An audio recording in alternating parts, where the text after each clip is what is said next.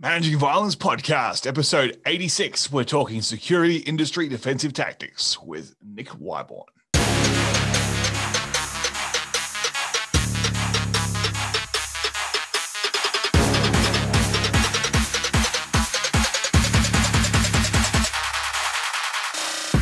The Managing Violence Podcast is proud to be partnered with Fuji Sports.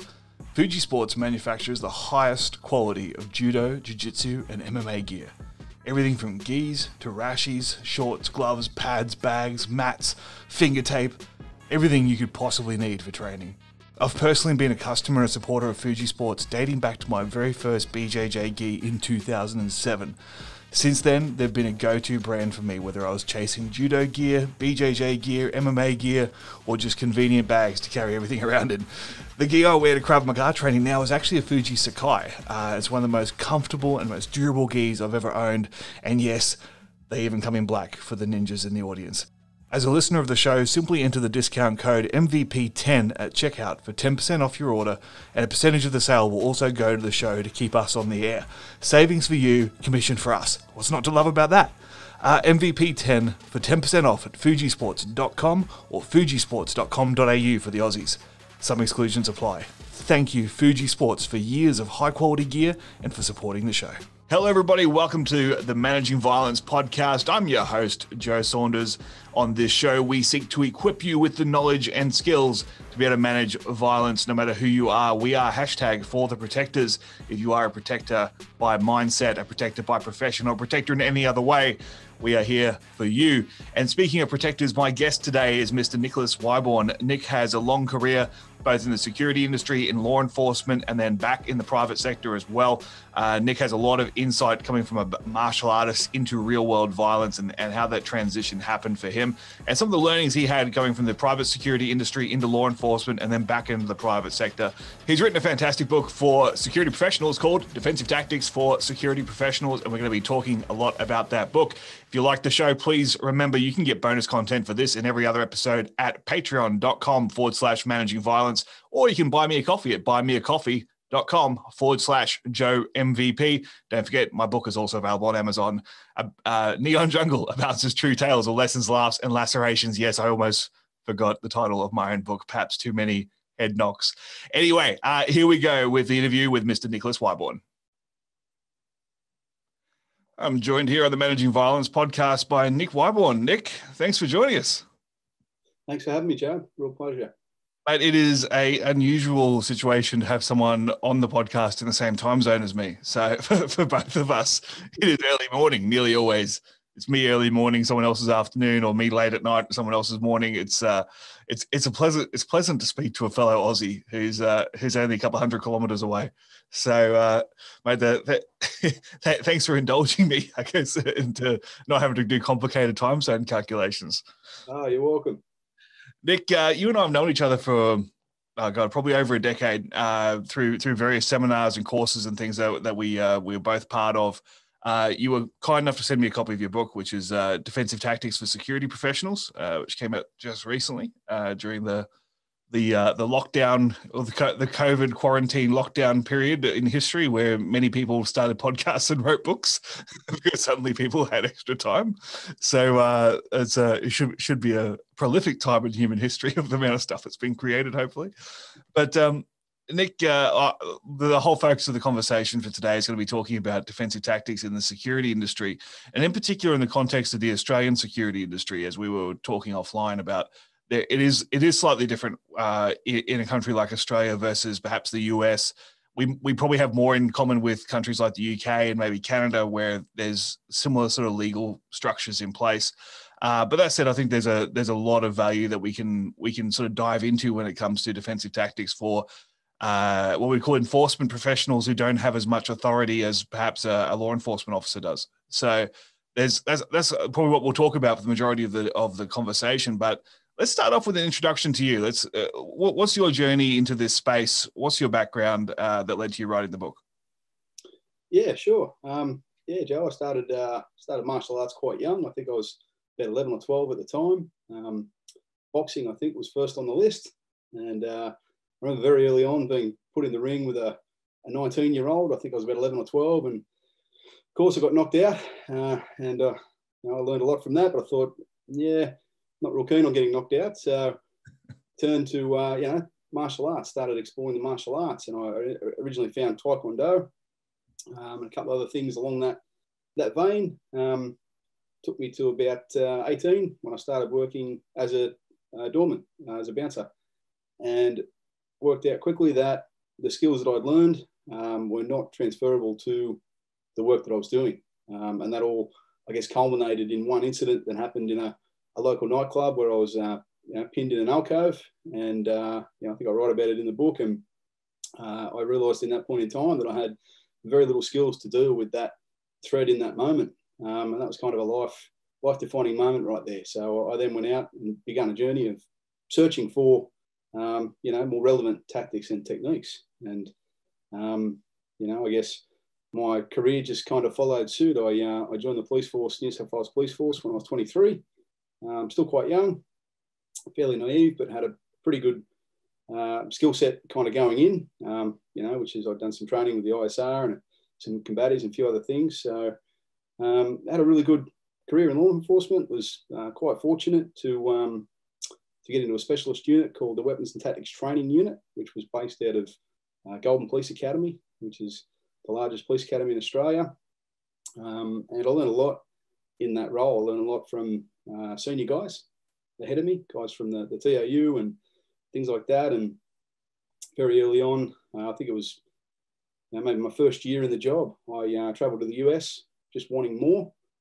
And I did some really good training in the US around 2010. Came back and was lucky to become a weapons and tactics trainer. And went back to the US again, learned some other good stuff. I left the police after about 5 and a bit years. And I had a little bit of, as I mentioned, security experience before that. So went back to doing a little bit of security, became a security trainer, and kind of been doing that for a few years. And I guess, the rest is history. I've had some other things that I've been doing.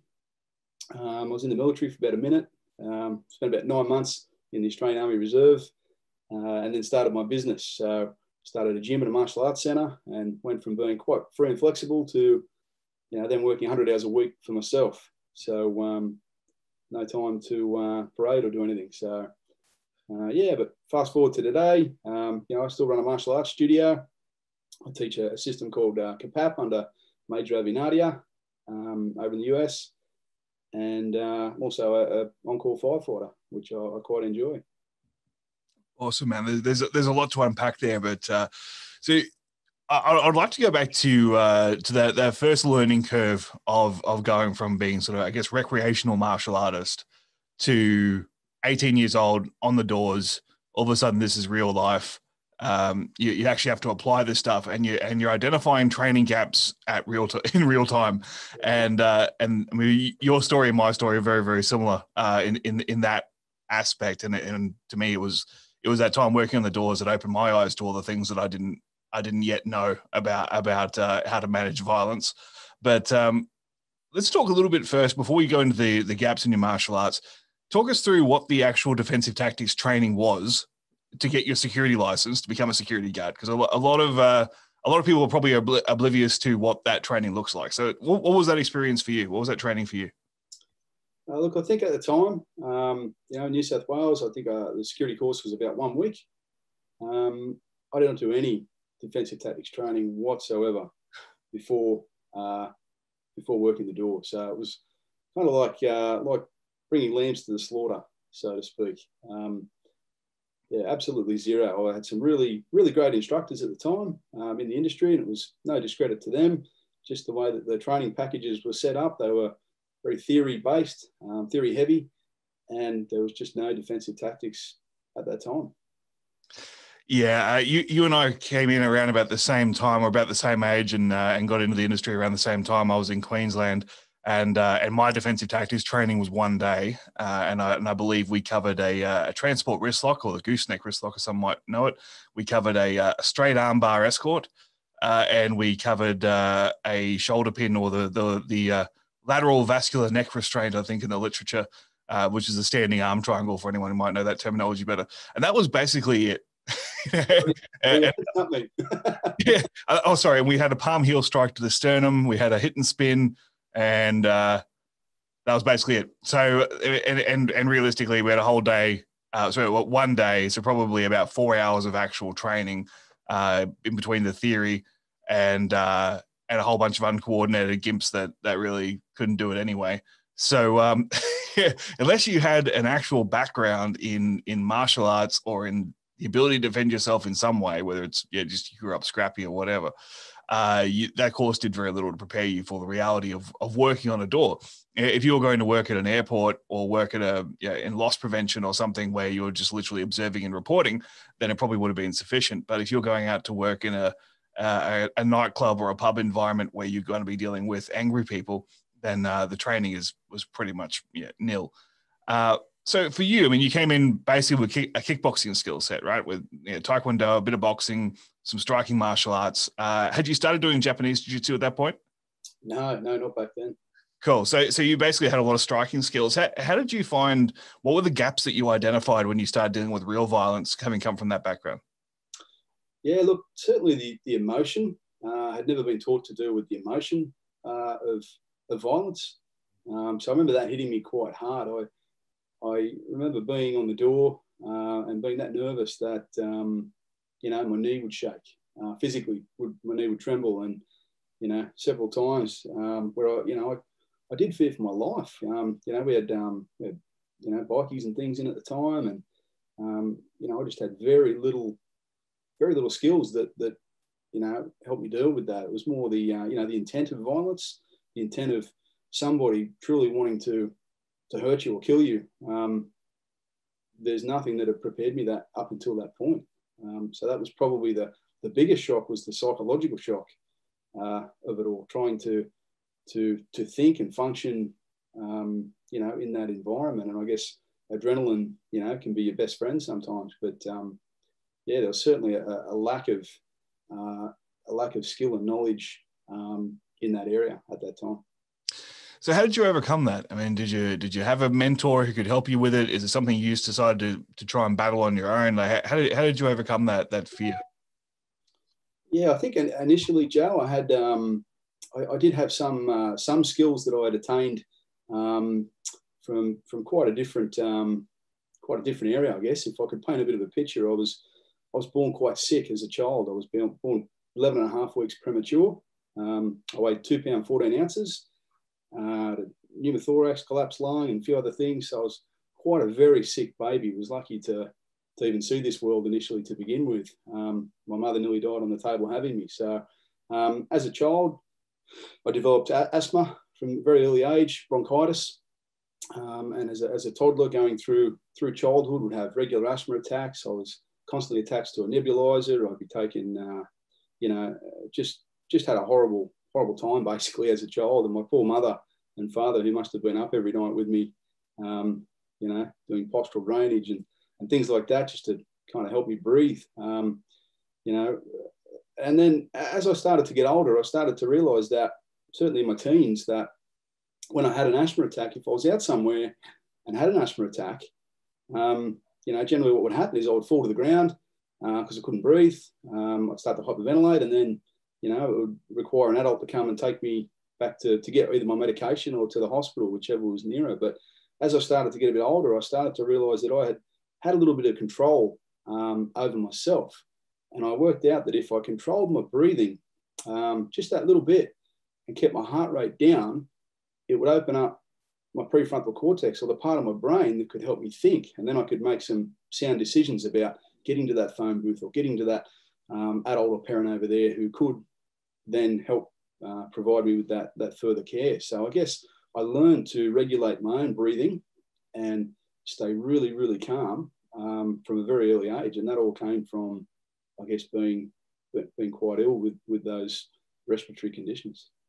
It's interesting. It's such a common trope, some of the martial arts legends of our of our history, they start off with, oh, he was a sickly child, like, and it's just interesting how often that's repeated.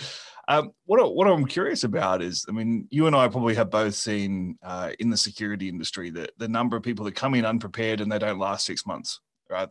They spend 2 or 3 grand getting trained, getting licensed, getting a job. And then the first time someone raises their voice at them and they realize, and they bottle it to use a UK term, and they can't live it down anymore, so they find a reason to go do something else. Now they go drive for Uber, or they find another gig that gets them out of that conflict zone. So I mean, I'm curious for you, what was it that made you decide to stick around, even though obviously this was a fairly unpleasant experience often enough? Why stick around? You had other opportunities. Yeah, I certainly did. I'd done a trade when I was quite young, and I had other opportunities, but I think that I enjoyed the challenge of testing myself. I certainly had a very deep calling to protect and serve, which has then transpired in other ways through my life. But I guess helping people has always been at the core of who I am and what I want to do. And I guess getting into the security industry was just a vehicle, or possibly the first vehicle that I found where I could actually do that. Very cool. Very cool. So let's have a fast forward a little bit. I mean, you leave the security industry, you go into law enforcement, you end up as a trainer, operational safety trainer, weapons and tactics, defensive tactics, whatever terminology our listeners are familiar with. You're training police officers and how to manage violent or resisting subjects. You've obviously expanded your own training through Japanese Jiu-Jitsu, ISR Matrix, KPAP, other courses and seminars. You're one of the frequent faces on a seminar, no matter where in the country it was. I saw you regularly. There was always the core group of us that seemed to appear everywhere. So I mean, obviously you had a passion for learning. What were some of the interesting aspects as you went from being someone who was used to managing violence or confrontation in a security context to then transitioning to law enforcement? What were some of the things that were different for you in that space? Yeah, look, I think initially starting in general duties, which is where every single police recruit begins, I felt fairly confident going and working in that environment. There were certainly new skills to learn, arms and appointments, tactical options, all those types of things. But I felt fairly confident in my own skill set and abilities at that time, and certainly my ability to communicate and de-escalate and so forth, where I found that not all of my peers possess those same traits. So look, that certainly helped. But look, there was certainly a divide. Law enforcement work being quite different. You're in uncontrolled environments. You don't get to choose the location that you fight generally. That's dictated by the offenders. You don't get to dictate how many people are in those fights. And then of course, as I said, you've got all those other considerations, those arms and appointments and things like that to now consider. You've got to retain all those. You've got to think what happens if they're taken away from me. There's now a firearm at every single job that I go to because I bring it. So going from an unarmed situations in pubs and nightclubs where, the chance of someone being armed, probably not that great, to now working in law enforcement where there is the possibility of being shot at every single job you attend. Hence why I wore a vest. So it was different on many levels. In terms of the extra resources as well, I mean, this is something that was confronting to me when I was young in the security industry in particular, where you if you're working as part of a large team, you're working at a large venue where you've got 15, 20 guys on potentially if it's a really big place, versus when you're working completely on your own. There's no one is coming. And especially some of the places I worked, police were not prioritizing call-outs to that particular venue, right? And we're quite happy to tell me they weren't prioritizing the call-out to that venue because they knew who was involved and didn't really want to deal with it. So you've got to manage things on your own when you're in that security role, and maybe help will come. depending on your relationship with local police and, you know, how enthusiastic the duty manager is to actually call them, because quite often managers will, or venue management will resist calling the police for as long as possible because it doesn't look good for the reputation of the venue. So there's all those sort of complicating factors. I guess one of the things that I learned the hard way, I guess accidentally, was I worked at a venue that was really bad. Like it was really bad, and we used to pay special duties police to be there. So we had an arrangement to between midnight and 3 a.m. we closed at 2 a.m. So between midnight and 3 a.m. we would have one paddy wagon and 2 cops that we paid for. That would be there literally just so that we didn't have to wait when we needed someone arrested. We could take them out, get them cuffed, get them thrown in the back of the paddy wagon. And that was kind of like, because we were just so often having assaults, serious, like whether it was trespass or whether it was serious assaults or whatever, right? It was just so frequent that we knew if we called the police, it was going to be half an hour, 40 minutes. So we'd have to restrain someone until they arrived. So if we just paid them to be there, then that was easier. But the benefit of that was also that if police called other police for backup, the response time was like 3 minutes, as opposed to half an hour when we called them for backup. So that was a benefit that we kind of hacked the system a little bit by. We also built a good relationship with the local police then, because it was usually the same core group that were doing the special duties. And they started to get a little bit more familiar with us and the kind of crap we were dealing with. So there was a little bit more empathy or even sympathy for our role. But let's talk a little bit more about defensive tactics, because my experience, and please correct me if it doesn't map to yours, but my experience was that the more useful guards that I worked with typically had some sort of background beforehand, whether it be martial arts, even playing footy, playing rugby league, something like that. They were a little bit more comfortable with a bit of contact. They were comfortable with a bit of physicality. The problem was that in the security industry, in particular, the nightclub industry, it tends to be mostly young males, right? So most of our cohort are 18 to 30. By the time you get to 30, you start to wonder, like, why are you wasting your life here, right? But so you're mostly 18 and 20, 18 to mid 20s probably. And testosterone's high, aggression's a bit high, and if your only skill set is either punching on a rugby field or kickboxing, for example, then you tend to get yourself into some legal trouble. Or at the very least, you have to answer some uncomfortable questions. What was your experience predominantly as a striker coming into those environments and navigating that risk? Look, that's a great question, Joe. To this day, hand over heart, I can still say that I've never punched anyone operationally. Striking, even though my skill base was striking, it was not something that I relied upon ever, really. Obviously, moving into law enforcement and things, there were strikes that formed part of our defensive tactics training. But, punching and kicking people and stuff, it's never been my way. I think the art in martial arts is being able to control the person without really doing them harm. And, I guess that's very different to, coming from a self-defense situation where, you're defending your life or the life of a loved one. And I think I mentioned in the book the difference between fighting for control and fighting for your life. But certainly when fighting for control, which is, 99% of the time what you're doing in security and law enforcement, I don't believe there is really a need to do a lot of striking. I've managed to get through without it, quite well. There is a time and a place to use those distraction techniques, but I think the real skill and the art is in being able to control the person without doing them harm. And I mean, we should, I look at us as being very similar to, the medical profession where, do no further harm. If it's possible to do that, then we're really obliged to do that. I still to this day don't teach people how to fight. If people come to my martial arts class in my studio and they want to learn how to fight, I send them up the road. There's a lot of people who do that way better than I do. I'll teach them how to live, but I've never really kind of been into that. I think I think at your core you've really got to want to help people.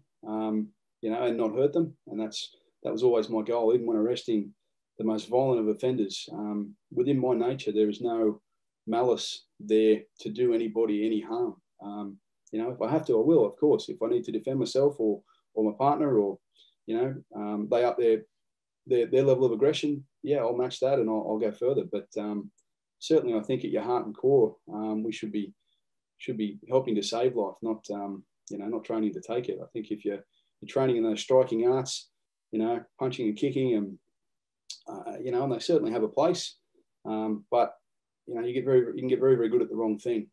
And there's nothing looks worse on CCTV than 2 or 3 big haymakers coming in. It's terrible on every level. And the amount of assaults that I investigated as a police officer, where 99 out of 100 times the offender would break their knuckles. They'd have parts of the victim's teeth in their knuckles and things. They'd be sued for $10,000 to replace their veneers, and then all of a sudden there's the bloodborne pathogen disease issue. Yeah, absolutely. It's it's an interesting thing, right? I mean, it's striking is it's part of martial arts, right? We shouldn't neglect it.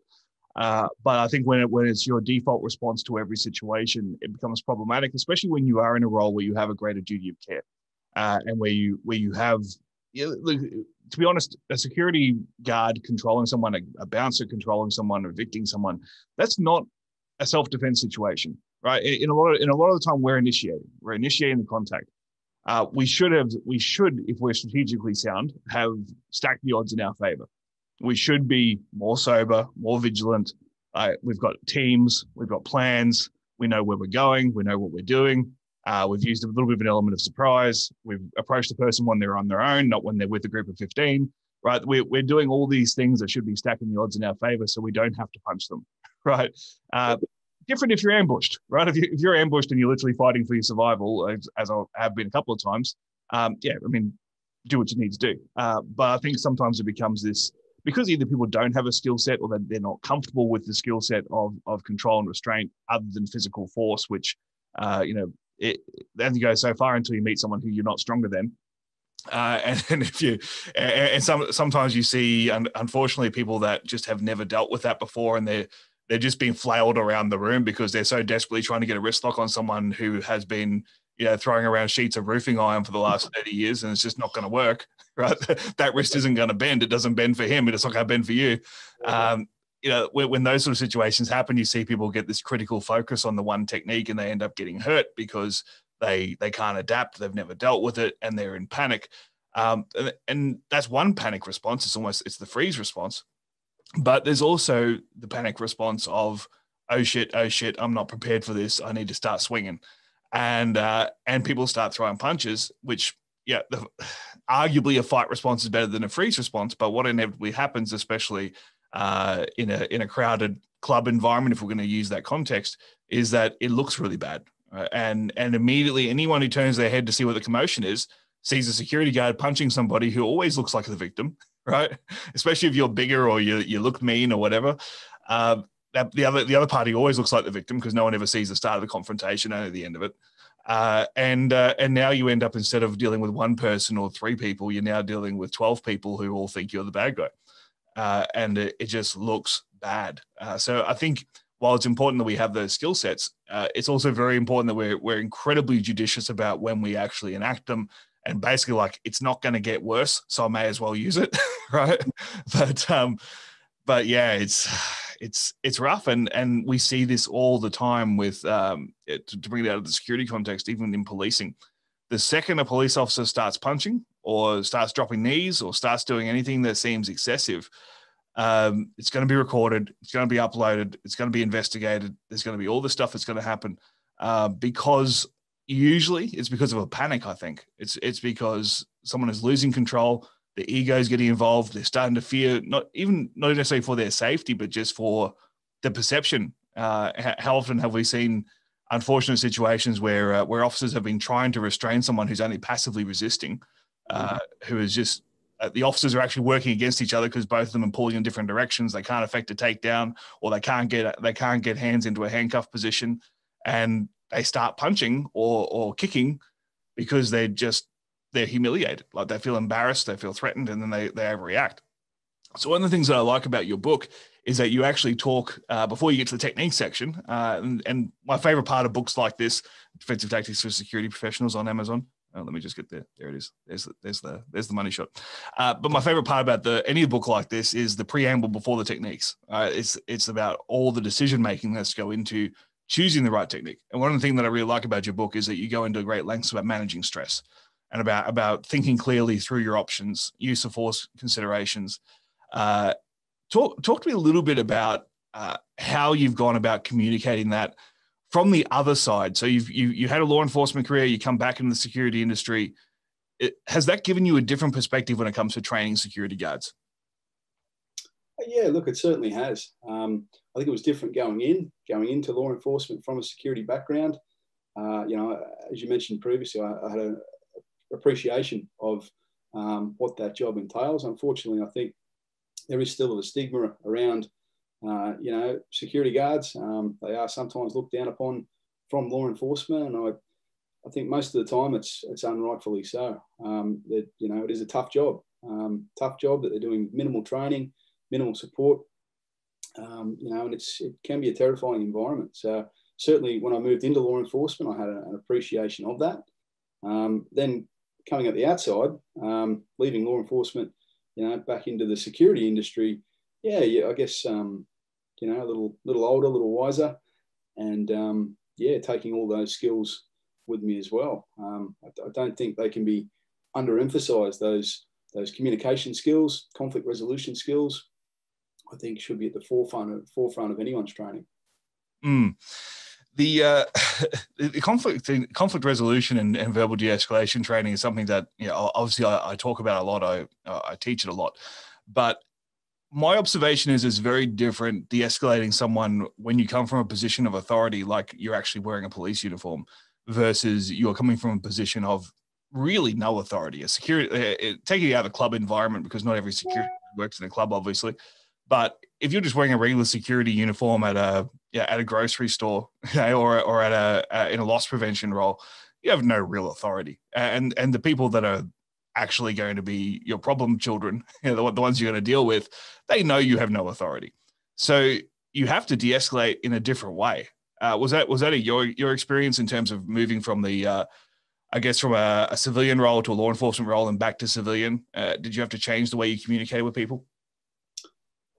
Look, I think certainly, as a security officer, you have to probably be a little bit more patient. You have time. You're employed at a venue for until 3 a.m. So you're not going anywhere. You have time where the police are spread quite thin. You might have 2 officers patrolling a huge area with jobs holed up in the list, and they've got to keep moving. So you did have that element of time, I guess, to develop rapport. But certainly, I think at a core level, the skills are much the same. Certainly in law enforcement, you're dealing with a large percentage of the population who don't respect your authority anyway. So whilst you might have it, it really means nothing when you're communicating with these people, because they don't respect that authority anyway. So it's I kind of feel like that puts you back on a similar level as far as one human communicating to another. I think all the skills of developing empathy and active listening and all the body language skills, I think are all quite the same. I think if you can drill down and kind of get to the why a person is behaving the way they're behaving, or why they're upset, or you can get to that why, then you're taking steps in the right direction to solving a problem for that person. And I think if you can certainly solve a problem for that person, why wouldn't you? And that's a fantastic attitude to have, and I think a lot of the law enforcement verbal de-escalation or conflict management trainers that I've had over the years, or that I've interviewed, those that do it really well are very interested in those human factors of how do I help this person? How do I help this person who is having withdrawing from a substance, or this person who's under a tremendous emotional duress because whether it's a domestic violence situation or they're homeless, or there's instability, or there's a mental health condition, like whatever it is that's going on, how do I help this person through this? How do I connect them with the right service? How do I convince them that I'm not trying to harm them, that I'm not trying to take away their freedom unnecessarily? Those that do it really well have that very strong human connection. And I think sometimes what I've seen with non-specialist police that come out and try to do conflict management is that they haven't really thought about how someone who doesn't have the or else like you've got a belt full of or else, right? So if verbal de-escalation fails, I have contingency B, C, D through F, right? It's all right there. And if that gets overwhelmed, then I have a radio that calls for a whole lot more or else that comes later, right? So sometimes you don't have to develop the de-escalation skills as well, because you can kind of get away with it. Whereas if we're training a service worker, even leaving a security guard for the minute, if we're training a service worker who has no or else, whose or else is a good 20 minutes away, then they really need to come back to those human factors of how do we solve problems, and how do we acknowledge someone's emotion, and how do we help them through whatever the situation is, without making anything more dangerous. Yeah, absolutely. I know when I first moved into law enforcement, we were told, you ask them, you tell them, and then you make them. Yep. And that's, I can sort of see where that's spawned from. But on the same note, how long do you ask them for? Is there a time limit attached to that request? Sometimes I've spent 20 or 30 minutes asking somebody to do something because I've had that time to give them. I think we have to remember that, we're seeing people at their worst, in their worst day, possibly of their life. And, we've all had bad days.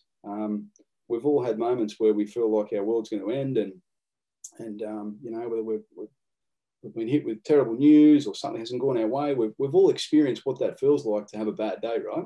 And I think we really need to remember that, this person is having a bad day also.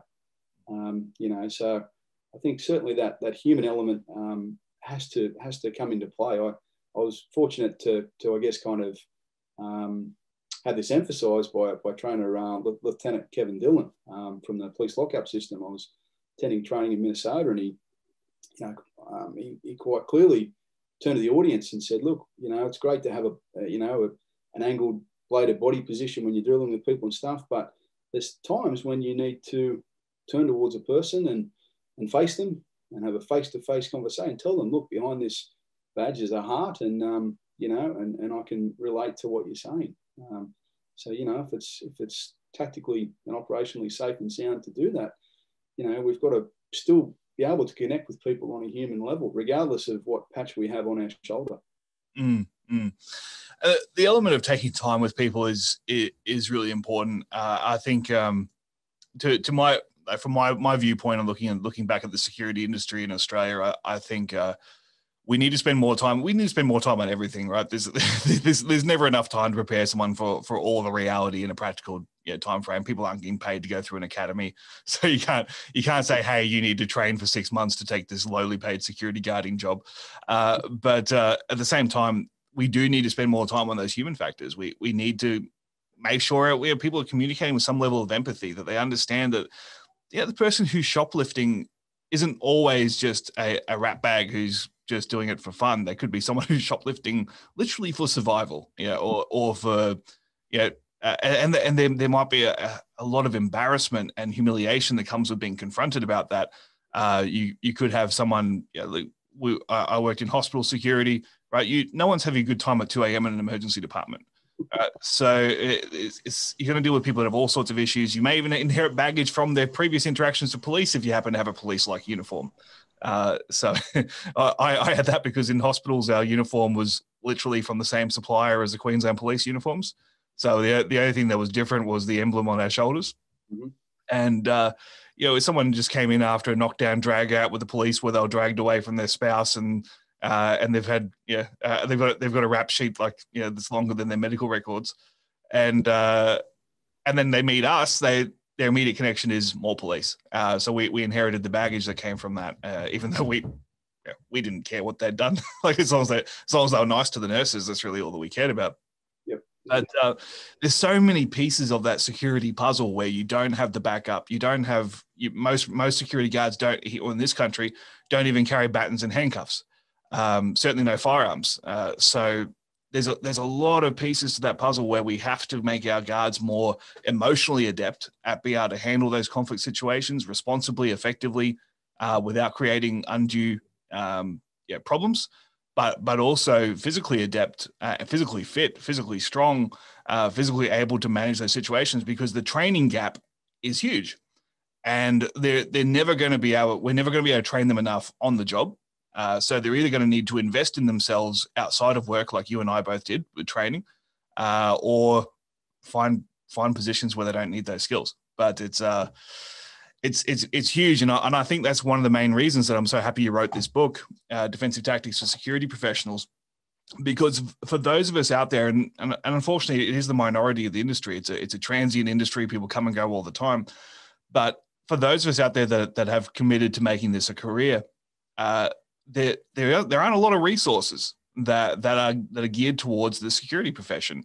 There's a lot of law enforcement stuff, which is very useful. I just had Mark Morellis on, who was a co-author of the book with Lauren Christensen, Defensive Tactics, one of my favorite textbooks on defensive tactics. But there's a bit of mental gymnastics that's required to adapt that from a predominantly US policing model to an Australian security industry model.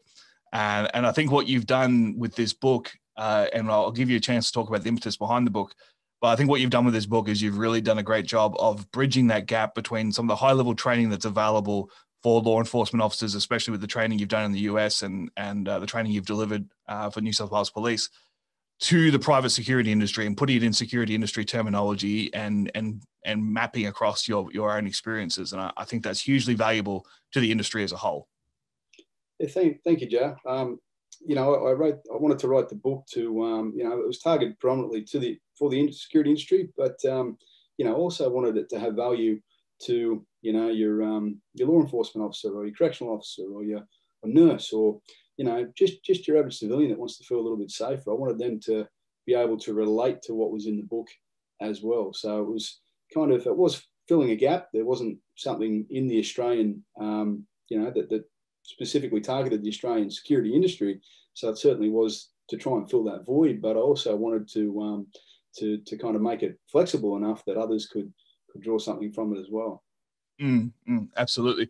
And look, I think it's we mentioned offline, one of the things I really liked about your approach in terms of the actual physical techniques, because I know there's a lot of people that are waiting to hear about techniques, right? There's I went through this evolution, right? And I'll just share my experience, and you feel free to add your own. But I went through this evolution where I was fairly naive to what would actually work in real violence before I started working in clubs. I'd grappled, I'd been a wrestler, I'd done judo, I'd done a few bits and pieces that gave me some skill set, but I'd never really applied it against an angry person trying to bottle me. So I kind of just went with the assumption that whatever the security trainers were teaching me was what was going to work. And then when the reality is I did 10 reps of that, and then 3 months later was put into a violent situation and asked to practice it, asked to actually do it. And of course it didn't work, right? That technique didn't work. So I defaulted to what did work for me in the past, which was picking people up and throwing them on the ground. I was lucky that was my skill set, not Muay Thai, because I would have just started elbowing people, and that came later. But it was something that I kind of immediately threw out the baby with the bathwater and go, well, wrist locks don't work, or these control and restraint techniques, they don't work, they're rubbish. And it actually was Jim Armstrong, who I know we both know. I went to train with Jim a couple of actually many years ago now, and he had this group of guys together that were training. They're all black belts in other arts. And he'd created this amazing little melting pot of martial artists that had an open mind. And he was predominantly a combatives guy. And they were working on wrist locks that month. And I was like, why are you guys doing wrist locks? And Jim said to me, as only Jim can, he said, if the technique didn't work, it wouldn't have lasted this long. We've just forgotten how to teach it. We've forgotten how to apply it, what the context is. Like, we've just sort of made it this thing where we do it statically, and it doesn't work because we've forgotten how it was actually supposed to be applied in the first place. Mm-hmm. So what I love about your book is that you still have the traditional techniques. You still have a lot of things that have been adapted from Japanese jiu-jitsu and aikijitsu and arts like that. But you've also blended in the combat sports approach of having a lot more wrestling stuff, a lot more gross motor skill stuff. I guess probably as the final discussion point for the main interview, I'm curious about your evolution in terms of embracing those sort of gross motor skills, and also what sort of training time do you think the security guards should be investing in getting better at those skill sets if they are working in more hostile environments like the hospitality industry? Yeah, look, that's a great question, Joe. I think, the quality of training certainly plays a part. As we spoke about before, you can get very, very good at doing the wrong thing. So I think it needs to be training that specifically, is transferable to the skill set that that particular officer needs.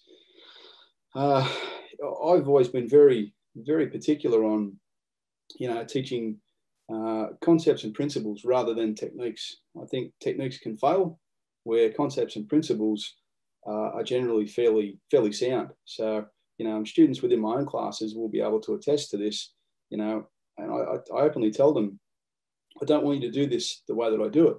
I want you to do it how it works for you. So kind of, here's the ingredients, but go cook yourself, So I don't get bogged down in the details like some systems do, where your foot has to be 23.5 degrees angled to the left, and you need to grab them with these two fingers here. And, I think that's the least important part. I think being able to understand, the principles that make that work, very, very simple things that you learn in certainly, a lot of martial arts, things like relative positioning and the way that a joint works. You can bend, fold, or twist it. Body positioning, 2 points of contact, leverage. All these things I think are far more important than the actual techniques themselves. I mean, you look at a wrist lock. How many ways can you do a wrist lock? There's, I can think of dozens that I can demonstrate on ways to do a wrist lock. But ultimately, if you have pressure and counter pressure, and then you have, a level of pain compliance there, that then leads to compliance from that person, your wrist lock was successful. Mm. So does it really matter how you applied that wrist lock? As long as it was done safely, you achieved the objective that you wanted to. I don't really care which position you have the hand. I think that's the least important part. So that's why all those tactics I put at the back of the book, they're just, they're a template, a skeleton to use. I guess, wish for people is that they go and make them their own, absorb them into their existing skill set, make them work for them, because what works for me might not work for, a 50-kilogram female officer, or somebody that, has other things happening. So it has to work for the individual, and they need to have the freedom to be able to adapt those tactics and techniques to work for them. Because if it won't work for them, it's useless. So I guess to kind of answer your question, what time frame do I think is appropriate for people to learn these? It's different for every person. I don't think you can put a time limit on it. I've taught seminars, that have gone for days, and I've taught sessions that have been as little as half an hour. Not to say that the person who I taught for half an hour didn't gain as much as a person did for 2 hours. So I guess it depends on the student, how quickly they can pick up and retain information, their level of interest, their background in training, their reasons for wanting to be put in harm's way initially. I think all these factors come into play when training a student. Certainly in the law enforcement circles, and I know it's similar in the military, because there's so many time restraints. We do this full immersion training. So you'll go and do a week course here or a weekend course there, and pack as much as you can into that time frame to utilize the time, which I think is also wonderful. You can train one night a week for an hour all year, or you can go and do a full 2 weeks in a row. I don't think time really has a great deal to do with the quality of the learning or the quality of the retention that the student is gaining. Obviously, there's a level of repetition that needs to occur with that student, but I think that comes down to the training process, how that training is delivered and then tested, on the tail end of that.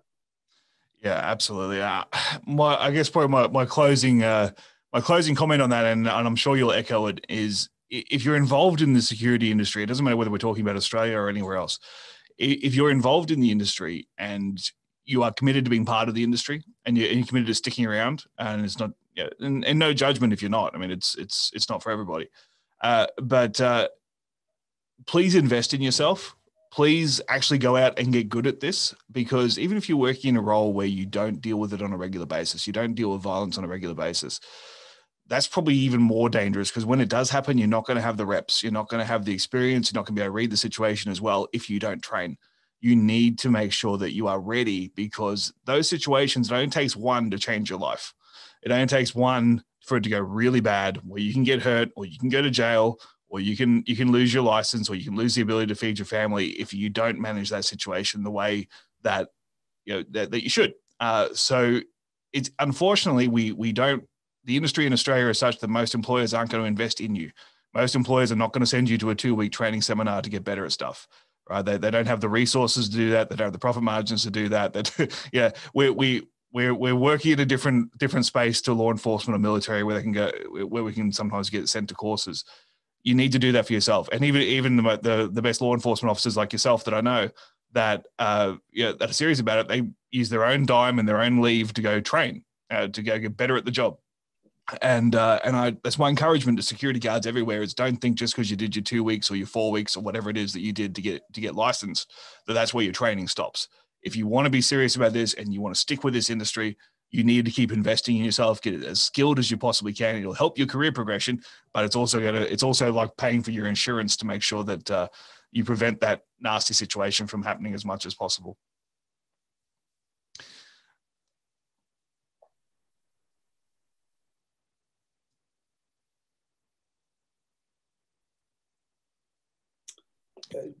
Sorry, Joe, I think I lost you there for a moment. Yeah, all good, mate. We just had a little bit of a freeze, but that's all good. I'll edit that out.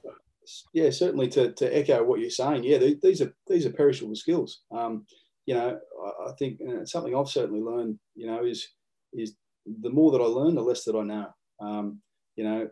It's no different to any other skill. It's probably vastly more important than any other skill, in that it could save your life. But it's no different to any other skill. If you wanted to go and learn how to play golf or drive a race car or any skill, you need to put in the time, and as soon as you stop putting in that time, you could expect to not be on the top any longer. And in this game, in security and law enforcement, we need to be at the top all the time. We need to be at the tip of the spear.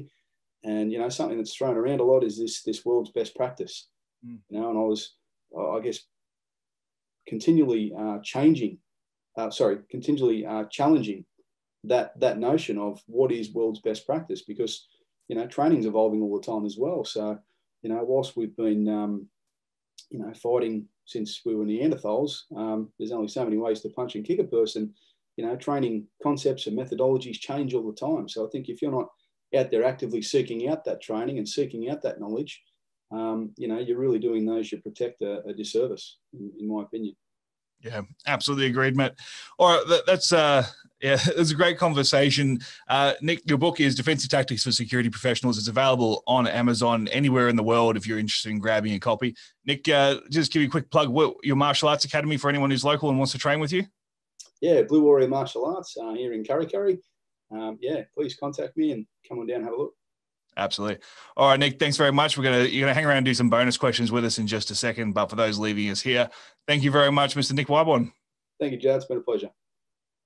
All right, what a great chat that was with Nick. Thoroughly enjoyed catching up with an old friend and having a chat about his book. You can grab his book, Defensive Tactics for Security Professionals, on Amazon. The link will be in the show notes.